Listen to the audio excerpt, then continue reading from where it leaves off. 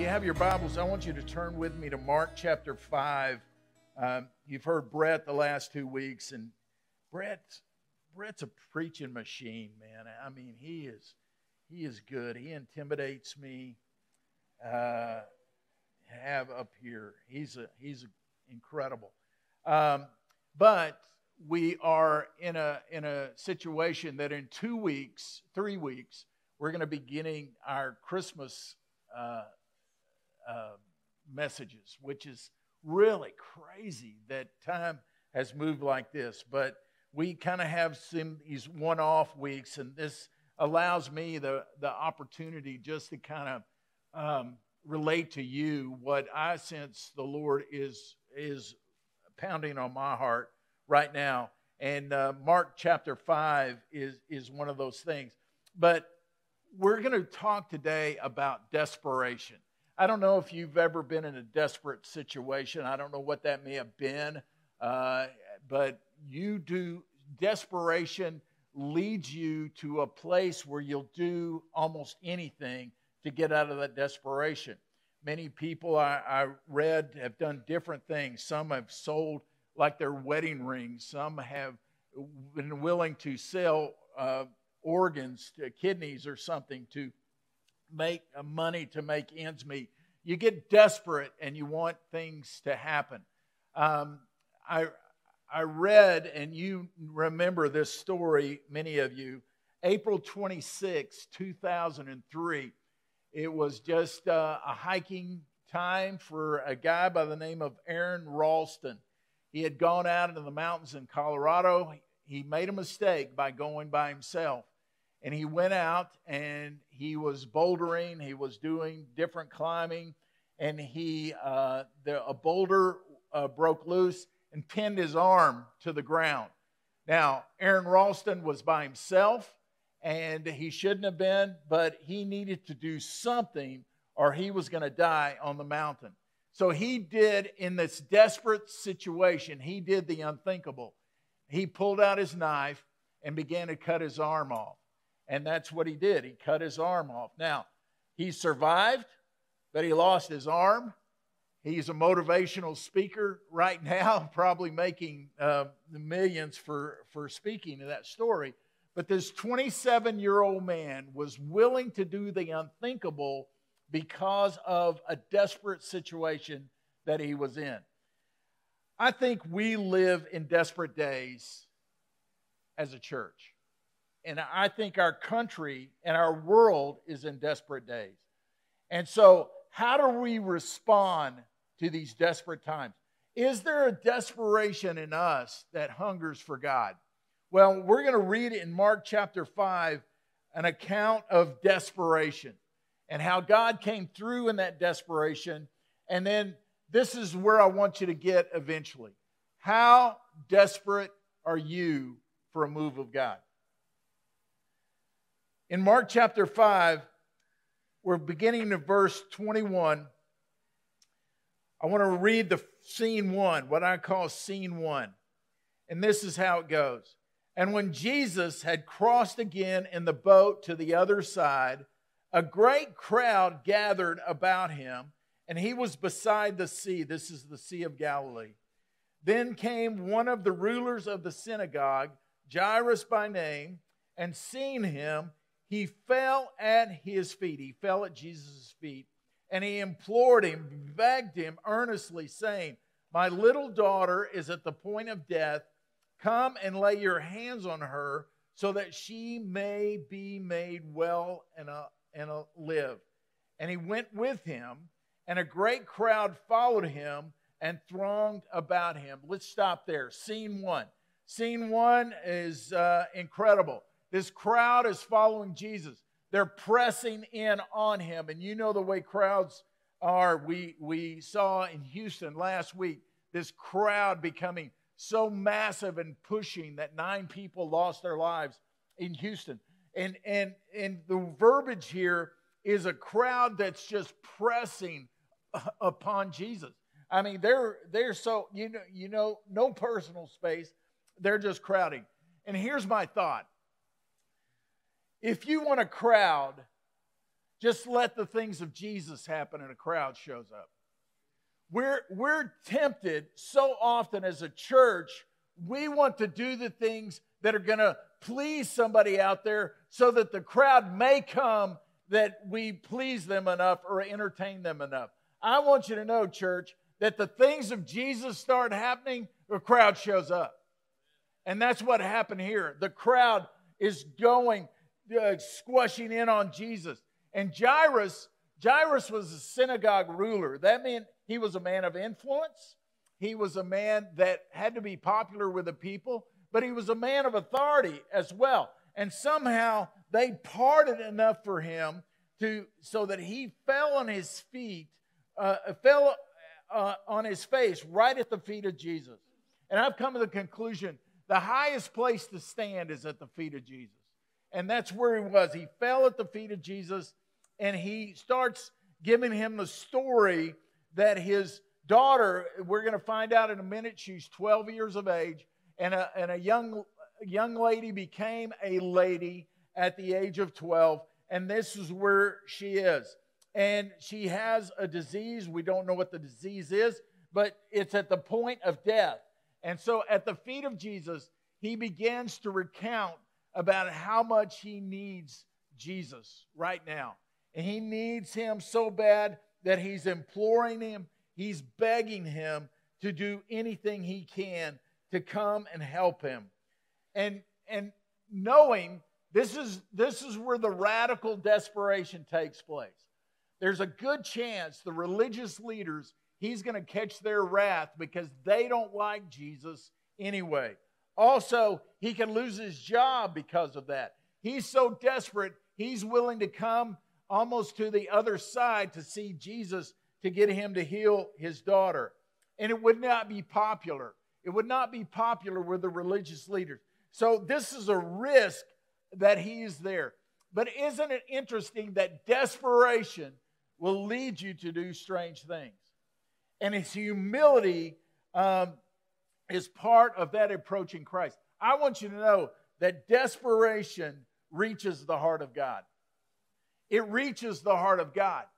Usually the thing that kills us in our walk with Christ is our affluence.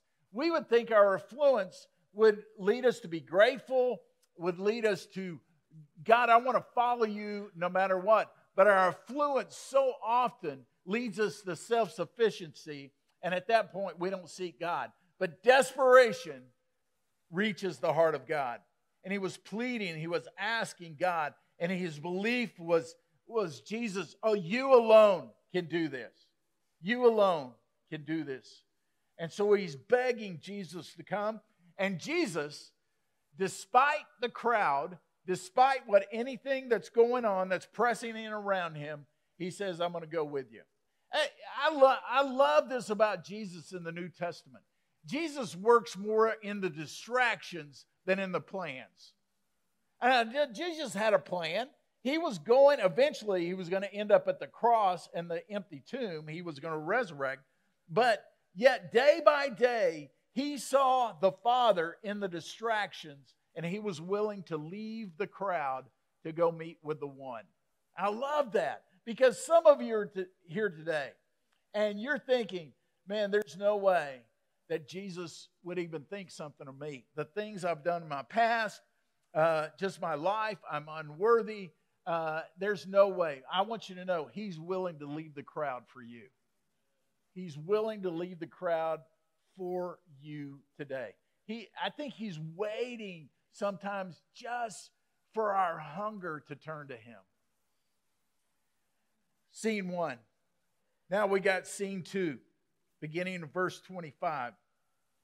And there was a woman who had a discharge of blood for 12 years, and who had suffered much under many physicians, and had spent all that she had, and was no better, but rather grew worse. She had heard the reports about Jesus, and came up behind him in the crowd, and touched his garment. For she said, and the verbiage here is over and over, she's repeating this. For she said, if I touch even his garments, I will be made well. And immediately the flow of blood dried up, and she felt in her body that she was healed of her disease. And Jesus, perceiving in himself that power had gone out from him, immediately turned about in the crowd and said, "Who touched my garments?" And his disciples said to him, "You see the crowd pressing around you, and yet you say, 'Who touched me?'" And he looked around to see who had done it. But the woman, knowing what had happened to her, came in fear and trembling, and look what she does, fell down before him and told him the whole truth. And he said to her, "Daughter, your faith has made you well. Go in peace and be healed of your disease." Notice she found herself at the same place that Jairus was at the feet of Jesus. And if you go back to the beginning of Mark chapter 5, there was a demonized man who was in the Gadarene tombs that he ran wild there. And when Jesus showed up, he was at the feet of Jesus. Let me tell you, there's something about being at the feet of Jesus where things happen. And Lord, humble us to be those kind of people. But here's this woman. Because of the blood disease, the blood situation that she has, she was considered unclean. She could not participate in worship.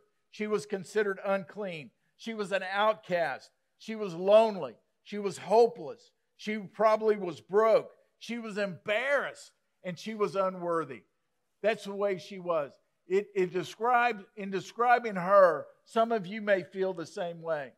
300 people in this room, and you're feeling alone. You're feeling hopeless. You're feeling, does God even care? Does anybody really care what's going on in my life? I want you to know you can't run from God. He sees it, and He loves you in the midst of where you're walking right now. He wants to care for you.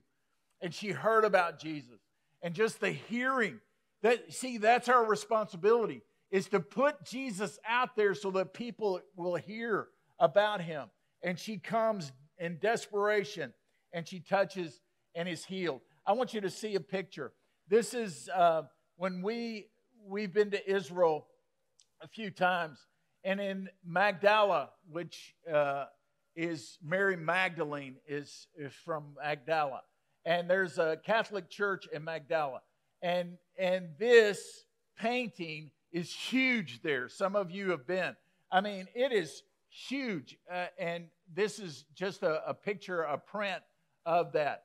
And notice, you look at this picture. It was about a Spanish artist. And the picture is really kind of weird because it's just the feet. Obviously, you're thinking in a church, this is the feet of Jesus. There's tons of feet around there. But notice the hand. Notice the hand reaching through these feet in this crowded scenario and just touching the hem of Jesus' garment. This is called the encounter. And it's an incredible painting. It moved all of us when we saw it because you see that one hand that she's doing the only thing she can to get to the hem of the garment is to reach among these feet, and she's healed. And that picture says so much about the power of Christ and what He's willing to do. Nothing is hidden from her. And that one touch freed her from her suffering and her plague and her scourge that she was under. And notice, Jesus noticed.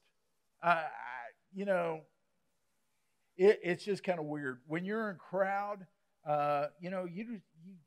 if you've ever traveled somewhere where they have subways and everybody's crammed in a subway and there's no personal space, you feel a lot of stuff, but man, you just don't feel what Christ felt because He felt the power go out from Him in the midst of all these people cramming in upon Him.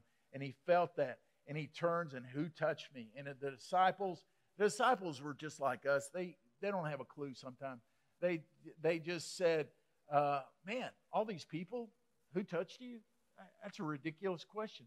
But He turns and this woman is face down at His feet. And He says, "Daughter, arise. You've been made whole." Now, here's the interesting thing. The word "be made whole" there is not just her physical, but it was her mental, her emotional, her spiritual. She was holistically made well.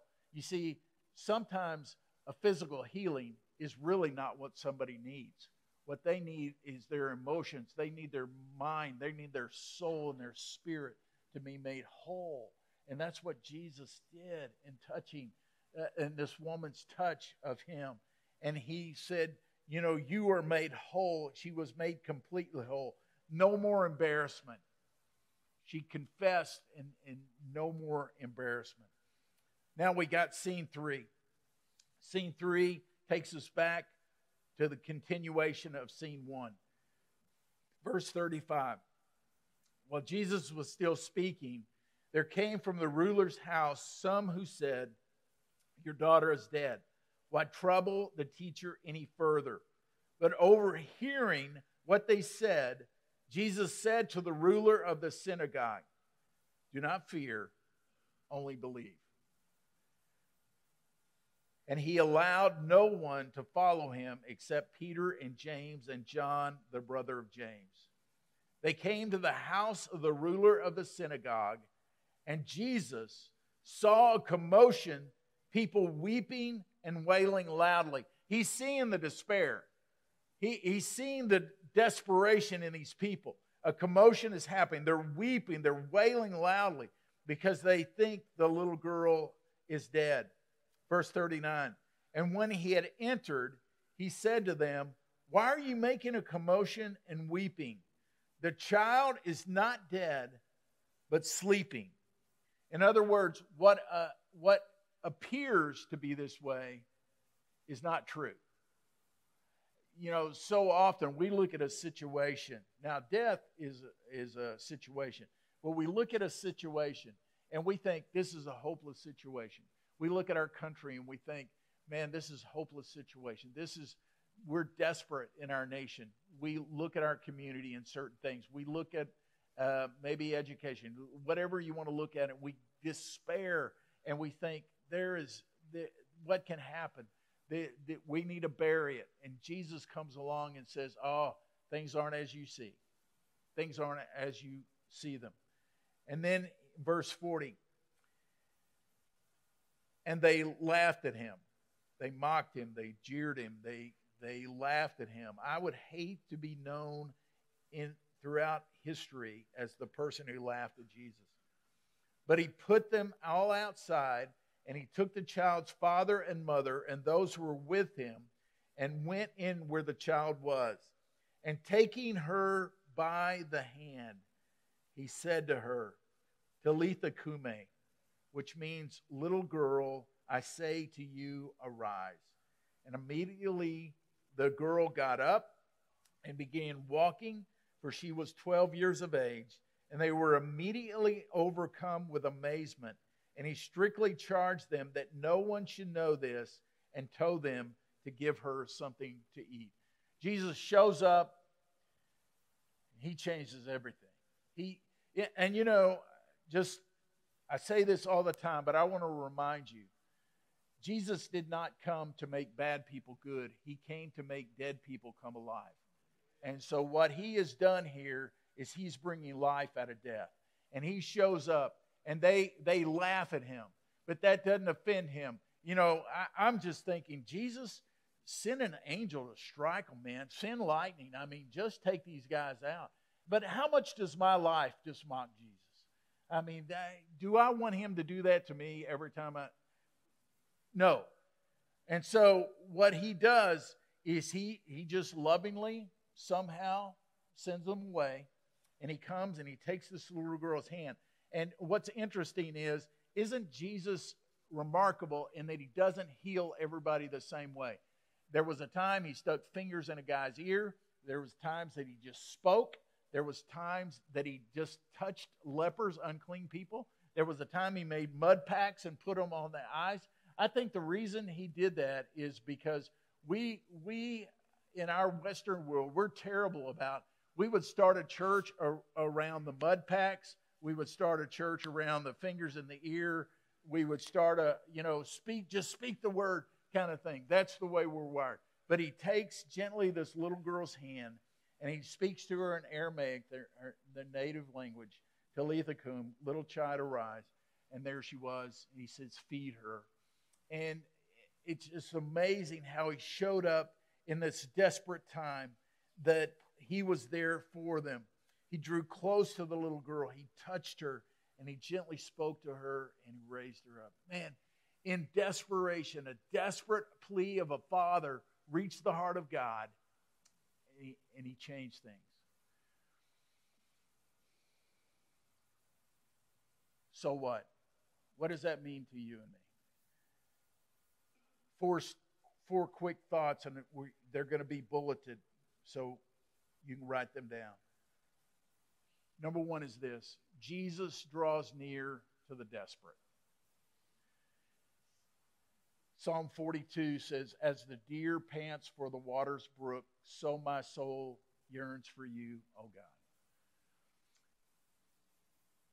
We see Jesus even said in the Beatitudes, blessed are those who hunger and thirst for righteousness, for they're the ones that will be satisfied.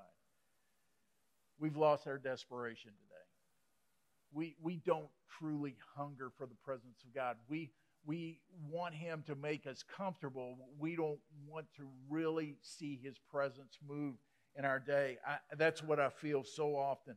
And Jesus draws near to the desperate. As long as we think we can do it, it won't get done. I mean, the Lord is just waiting for us to trust Him, and He draws near to those that are desperate. Second thought is this: Jesus totally restores. He doesn't just give you a little bit. I mean, how many of us in this room came to Christ because we didn't want to go to hell? And so we want to go to heaven, so I'm going to come to Christ. And we think, we start living our lives as though that's the only thing. And He's given us His Holy Spirit as a guarantee, and He wants to bring you full health and restoration today as you walk with Him. He wants to empower you to use you while you're here on this earth. And so He brings complete restoration. Third thing is this: Jesus wants us to know the power of confession. He had compassion on this lady who had the issue of blood. And she's there on her face before Him at His feet, the best place to be. And she starts confessing, I'm the one that touched you. You know, Jesus knew that. He said, who touched me? And He just had to turn around and He saw her. But yet, how many times do we think we can hide things from the Lord? I can hide that. He won't know that. Really? Is that how small our God is? He knows it. He knows the motives. He knows everything in that. But He's a God who restores, and there's power in confession. And maybe today you're confessing your need for Him today. And then the fourth thing is this: Jesus longs to show intimacy and compassion upon His creation. He longs to show. I mean, we sometimes think that God is like we are. And I say that in a ridiculing way towards myself. We think He's stingy like us. We think He is conditional like us. We think all these things. But God is beyond that. He longs to pour His mercy and His compassion and His grace upon His people. So if you're here today and you're thinking, I'm not worthy, none of us are worthy. He doesn't do it because you're worthy. He does it because He loves you. And He wants to pour Himself out on you. But as I wrap this up, here's where I'm wrestling. I think we live in desperate times as a nation. We look back over the past 2 years. We've been in these desperate times, whether it's the COVID or whether it's racial issues or whether it's political system, whether it's school system, whatever. And we see these things, and we live in desperate times. And Vance Havner, an old pastor, said this. He said, the tragedy of our time is that the situation is desperate, but the saints are not. And so we live in desperate times. And I think we're looking to the government to solve it. We're looking to people to solve it. We're looking for other things to solve it instead of getting desperate for a move of God. And we need a move of God in our day. We need to see Him, and our community needs to see people that are in love with Him. The Scriptures tell us that judgment begins with the household of God.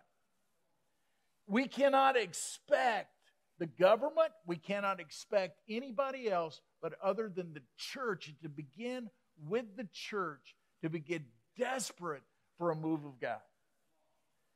And that's where my heart is today. And it begins, yes, it begins with the church, but each of us as individuals make up the church. And we become desperate. God, we need you. We need you.